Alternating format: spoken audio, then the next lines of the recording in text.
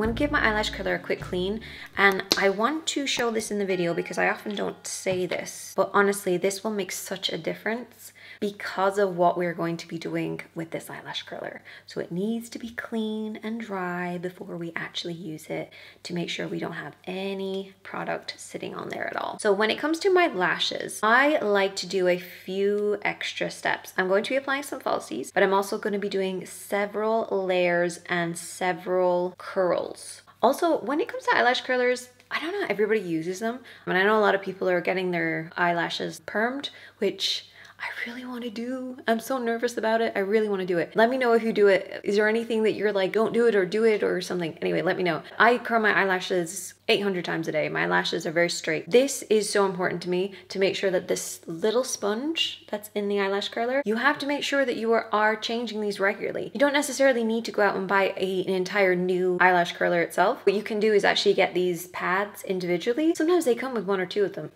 Keep them, and then you can just replace them because otherwise they won't curl. So you need to be changing these on a regular basis. And what I do is I place the eyelash curler in there and then I like push backwards, and this just allows my lashes to go like this. They literally go because they're being like pulled up from the root, and then I can squeeze downwards. Just want to make sure you don't grab the skin.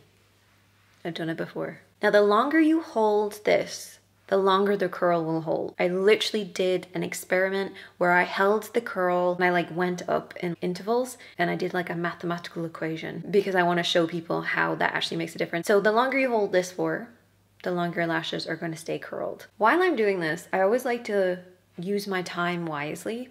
So while my eyelashes are curling, I'm kind of either just like recentering myself, checking my breathing, or I'm just thinking, what will I make for dinner today? You know, and I'll go through that in my head.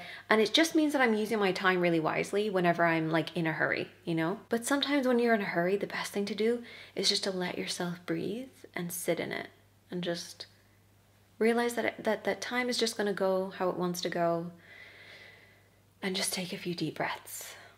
Okay, so that's my first curl. I'm now going to go in with my mascara. I'm going to apply a very thin layer. Now again, this is my main feature. This is the thing that I want to spend the most time on. So I am going to take those extra steps that I really like to do.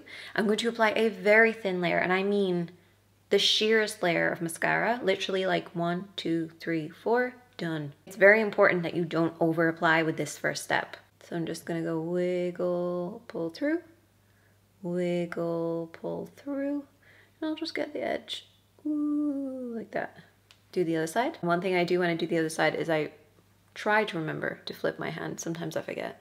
Because the thing is, a lot of these mascaras, not necessarily this wand, because this one isn't as tapered as a lot of them, but sometimes they're so thin and then they go so thick. So if you're doing this, right, and you have the thinner side to the inner corner, that's fine. But then if you go over here, you've got the thinner side to the outer corner, and it changes the shape of the lashes. You might not believe it, but it's true.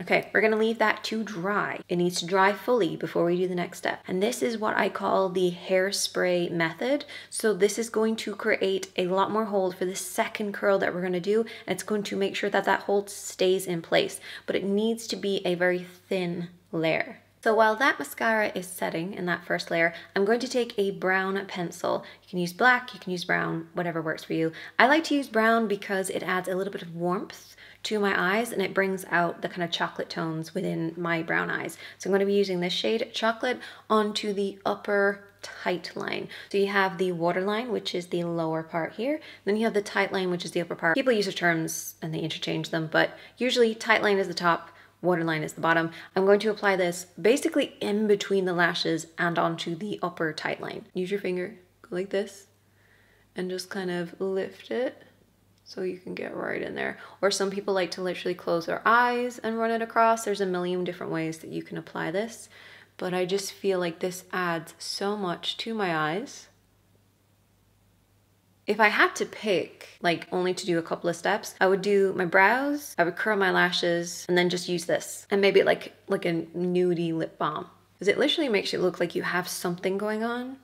I know some people naturally have this darkness there, and I'm so jealous of those people. Now, if this tickles, one thing I'd recommend is looking in the opposite direction. So if you're doing the outer corner, bring your mirror over here, and then at least your pupil is going to be really far away from where you're applying the pencil. So the further your pupil is away, the less it tickles. However, over time, you literally lose the senses in your eyes as a makeup artist or even as a model. You don't feel things anymore. Like the first time I had my brows done, like tweezed my brows, I felt it so much. Like it was so painful, but now I'm like, I don't even notice it. Just become immune to these things. It needs a little bit longer. I can still feel a little bit of dampness, so we're just going to leave it a little bit longer because it's always better to err on the side of caution because of the next step that we're going to be doing. Now, for my older friends out there, I would recommend using a nude pencil on the lower part, even if you just do this. Like, watch this, right?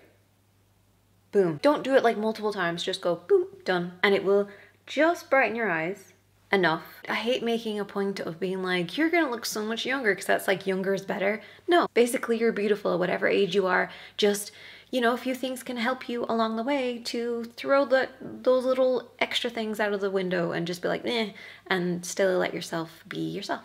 I'm going to check my lashes. They shouldn't feel crunchy. If they do, you've applied a little bit too much mascara, but these feel nice and dry and they're ready for the next curl. It's really important that you don't go in with an extra curl on crunchy or over applied mascara because literally they will damage the lashes. And this thin layer is going to give us that lift. It's going to give us that hold like hairspray. So we're going to do exactly the same thing that we did before. We're going to place it in there. Just gonna give it a gentle squeeze this time. Look at that lift.